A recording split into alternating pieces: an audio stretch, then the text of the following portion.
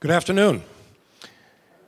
It is truly an honor for me to be back in Brazil to see many of my good friends. It's an honor for me to present at this important conference.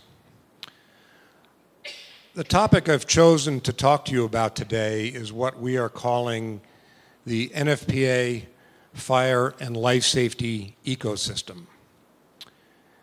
Over our 122 years of history as a nonprofit, non-government organization, NFPA has been focused on eliminating fire deaths and injuries, deaths and injuries due to fires, electrical, and related hazards. And we do that through sharing knowledge and information, whether it's our codes and standards, research, training, or public education. But unfortunately, most people do not realize how complex the fire problem really is. So for the last 2 years, we've been spending time trying to build a way that can visualize and explain the complexity of the fire problem, to develop a tool that can help organizations, governments, and industry identify where their critical fire issues are, and then move forward to solving that. So I'm going to be talking about this fire and life safety ecosystem that has 8 components. And I'll talk about each one individually, and then how each plays a really, really critical role in protecting people and property. So as I mentioned, NFPA is 122 years old. We are a nonprofit membership organization, and we develop over 300 consensus codes and standards that are used throughout the world. Those standards range from building and life safety, to electrical, to the fire protection systems that go into buildings, to the management and control of dangerous goods, hazardous materials, and dangerous processes, of fire department organization, training, occupational health and safety, and professional qualifications, and community risk reduction and disaster and business continuity standards. Our standards are translated into 13 different languages, and everyone in this room can be a part of our standards process. So I would urge you to take a look at our website. It's very easy to contribute a recommendation or a suggestion or an input into what should be in the standards, and they are updated every 3 to 5 years through a very open and transparent process of technical committee work. Now let's get back to the ecosystem for a minute. It's really critical that countries, governments, policymakers strive to attain each one of these levels of safety in the ecosystem. And we'll talk about the critical aspects of that in just a moment. But let me touch for a minute on today's fire problem, which I know Catherine mentioned a minute ago. But in the US, we have 3,000 fire deaths per year. Those deaths occur mostly in single-family residential structures, in homes. But we also have a problem with industrial fires, with forest fires. And I don't think we're very much different from Brazil when we look at our fire problem in terms of forest fires, residential fires, industrial fires. I know you had a very tragic incident several weeks ago with the loss of your National Museum. And as I talk about the ecosystem, I hope that you'll think about not only ways that you can move forward on improving your ecosystem here, but where are the failure points? Where can there be improvement? And there's one statistic that we're really grappling with, and that's the number of fire deaths worldwide. And I know you had a number of 15,000 deaths. There aren't a lot of good fire data systems in many countries, but we actually think that that number is actually quite higher. We've heard numbers from anything from 150,000 to 300,000 fire deaths per year. Regardless of what the actual number is, it is far too many. And it's far too many when you consider that more people die in fires around the world every year than die in wars. And that's a very, very scary number. So why is this fire problem happening? Well, it's happening because there may not be a strong regulatory policy. There may not be the latest codes and standards in effect. The public may not be well informed. There may not be a trained and skilled workforce that knows how to design, install, and maintain fire protection systems. And there may not be an incentive from a financial perspective, from an insurance loss perspective, to ensure that there's no fire safety features in play. So what's your role in the fire safety ecosystem? Well, it's everyone's responsibility. You have your individual roles in your job, whether it's being a firefighter, whether it's being an engineer, a technician, but we all are members of the public. We all can influence the ecosystem in varying ways. So I want you to think about what your role is in this ecosystem as I go through this presentation. So first up, let's talk about the government and the responsibility of government. Government's responsibility to maintain an effective policy and regulatory environment that supports fire, electrical, building, and life safety. We've actually done some polls of the general public to find out what their expectations are of government's roles. And we find something actually isn't too surprising, but I think it's been surprising to many politicians that the public expects that government is thinking of fire safety as a priority. The government is ensuring that the latest codes are in play, and that when someone walks into a building, such as this university building, a restaurant, moves into a new apartment, there is an expectation in their mind that it's going to be safe because someone in the government is looking out for them. Now, we all know that that's not necessarily true. In the US, there are tremendous efforts underway to make codes and standards less effective, to delay the enforcement and adoption of the latest standards. And there is undue influence by special interest groups to pressure government not to require fire safety as a priority. And that's a very scary thing because we're seeing a deterioration of our ecosystem in the United States. Secondly, and as mentioned this, is the importance of developing and using current codes. Using the latest codes and standards developed by experts from across the world to establish the minimum levels of safety to protect people and property is critical. Now, I'm always asked about new standards, and the assumption is that a new standard or new code is going to be more restrictive.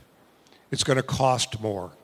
And that's not necessarily the case. In many instances, it's not the case at all, because the latest codes incorporate the use of new technologies. They allow more flexibility in design and allow for better design options and choices for the designer, for the installer. And the use of new technology is critical in terms of economic growth. I'm also asked often is, what is it that, if you excuse me just a minute, it's a little warmer here than it is in Boston. It's going to be 0 at my house tonight, and it's a little warmer here. So what is it that results in changes to codes? Now, the most obvious one is a catastrophic event occurs, something we didn't think about in the code that we should address. So we've had nightclub fires, disco fires in the US. You've had them here in Brazil. We made changes to our codes as a result of those fires. But that's not the most frequent reason why codes and standards change. They change, as I mentioned, because of the need to incorporate new technology and new design methodologies. Ideally, they change because of research. Research looking proactively, looking into the future, anticipating what fire safety problems might occur because of certain technologies, certain types of building materials, certain methodologies will cause fire problems in the future. Anticipate those before they happen so that we're not doing the code change after people have died, after buildings have burned. And then the final reason is society may change what it perceives as an acceptable level of risk. Society may decide that we want to be safer or we want to be less safe. So that can go actually either way. But those are the reasons why codes and standards change. So let's talk a little bit about reference standards. So what are reference standards? Well, you have a basic fire code or a building code, and integrated into that is language that would refer you to other documents, whether it's a NFPA standard, a UL standard, a SEN standard, that gives the designer and the installer the guidance on the specific details of what products are acceptable, what design criteria must be used. So for example, in an NFPA standard, we might require a 1-hour fire-resisted rated wall and a door and a certain type of occupancy. We don't tell you how to design that wall or what are the components of that door. We would refer you to a UL standard or another standard that would specify exactly how that's done and how the testing should be done for that. So reference standards are a critical component of a building and fire code and must be followed the same as you follow the originating language in the master code. So investment in safety. This is a perfect segue to the question that was asked earlier about cost.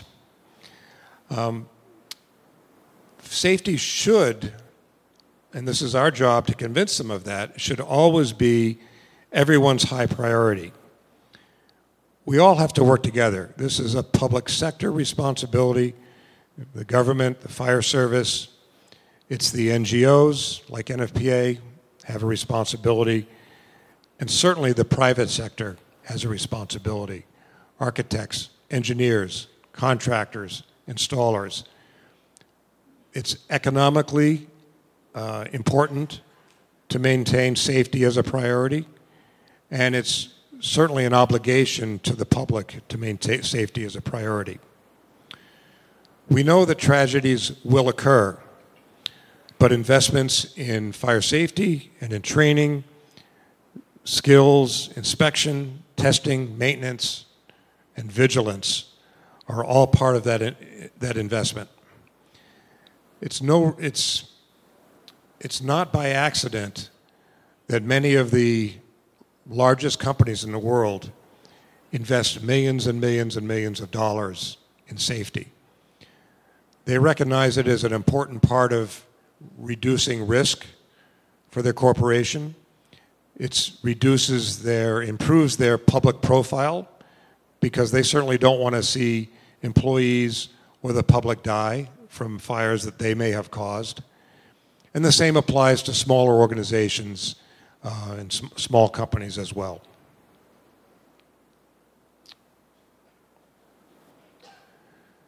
Now, skilled workforce. And this is really critical. It's really essential that we provide opportunities for professionals to apply the skills that they have and to also offer training when they need it, reward those who commit to fire protection and education.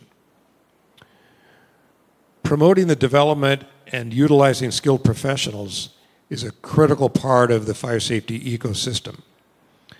Fire safety systems, as you heard earlier, are very complex. Inspection, testing, and maintenance must be done continually through the life of a building. So let alone the design and proper installation, but inspection, testing, and maintenance by a skilled workforce is absolutely critical. And I want to give you two examples, one a success and one a failure about a skilled workforce. So the success story actually comes as a result of a tragedy in Boston, Massachusetts. Several years ago, there was a building fire caused by two workers on the outside of the building that were using a torch to weld a railing on a staircase. We're not using proper procedures, and the fire spread into the building. The fire department responded. As a result of that fire, 2 firefighters were killed. As a result of that, the city of Boston partnered with NFPA to develop a hot works training program that is mandatory for anyone doing hot work or welding in the city of Boston. That program has now been expanded to the entire state of Massachusetts, and we're getting ready to launch that nationally in the US, with the hope that we can reduce or even eliminate fires from improper hot work procedures, in particular fires that occur in buildings under construction. So, although it happened as a result of a tragedy, that's the success story. The failure is something I observed when I was in Bangladesh several years ago. You'll recall that they had a series of fires and building collapses involving the garment industry. And we were asked to participate in an initiative to educate building owners, factory operators, and employees, the garment workers, on fire safety, and to help the government develop a new fire code. One of the first steps that they took was requiring factories to install fire doors. And that's basically what the government said, install fire doors. They didn't provide guidance on that. So at one site I visited, I observed there was a fire door in an opening, but it was not a fire door that had been tested or labeled or listed, as Catherine mentioned the importance of that with products. So it was not an approved type of fire door, so it really wouldn't work. But the other problem was this fire door, this wide, was installed in an opening that was this wide. So there was a very nice fire door, but you could walk back and forth. Now, what did that tell me? It told me that people did not understand the concept of fire safety and fire behavior. They had not been trained on that. They were simply following the instruction to install a fire door. So that's a great example of a failure that can be overcome by having a skilled and trained workforce.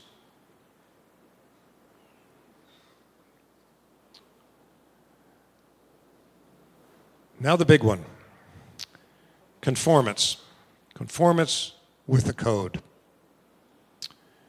I spent many years as a fire inspector and a fire prevention officer and a state fire marshal, which meant I had responsibility for the code enforcement, investigations, and public education. And one of the things that I learned quickly is code compliance is 95% education and about 5% where you're really taking enforcement actions, taking someone to court because they failed to comply. And my inspectors and my team were always working closely with property owners, with architects, engineers, to tell the message, to tell the story of why fire safety is important. How do you comply? This is how the code works. This is what needs to be done. And it was always amazing to me how much more successful we were with that approach of getting people to voluntarily comply, to be part of the team, to be part of the ecosystem. But you still need resources to do code compliance. The government needs to fund the inspectors. They need to fund an effective plan review process that doesn't delay the review of plans, which doesn't delay construction or renovation projects.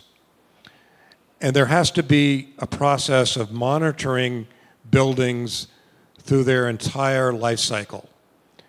It starts with the design, continues with the construction, the inspection, testing, and maintenance of the building throughout its life. And then, of course, if it ends up either falling down, burning down, or being torn down at the end, safety is still a critical piece of that. We're having an epidemic in the US of fires in buildings that are under construction. These are usually wood frame buildings, and we're getting larger and larger buildings being built out of wood. But the failure to follow good fire safe practices during the construction of building allows for both accidental fires and arson fires. And we've had catastrophic events that have not only affected the building where the fire occurs, but have been such large fires that they've destroyed entire neighborhoods. So that continues to be a challenge. Two more pieces in the ecosystem to talk about. Preparedness and emergency response. A critical component of community risk reduction and for life-saving and property protection is the work of the fire brigade. The fire brigade has really two roles. One, as we mentioned, this prevention role of plans review, code compliance, inspection, and monitoring. But the fire brigade, the fire department, is that last resource, that last line of defense when all the other pieces of the ecosystem have failed, or even if one piece of the ecosystem has failed.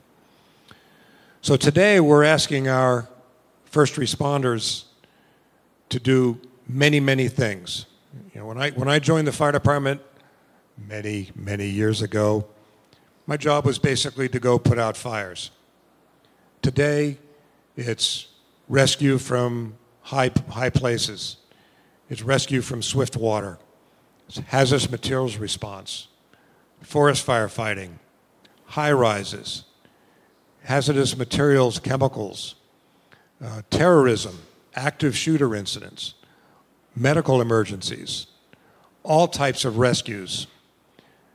The fire department has a huge portfolio of responsibility, and it's critical that they be funded properly, staffed properly, and trained properly in order to perform their critical piece of the fire and life safety ecosystem.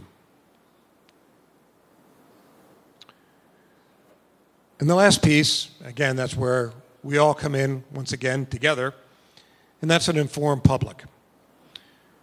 It means raising awareness, providing the resources and educating the public of all ages about the changes, about the challenges posed and dangers posed by fire, electrical, and related hazards. The goal here is to not only enable the public to make better and more better informed decisions about their personal safety, not just at home, but at work, at play, anywhere they happen to be.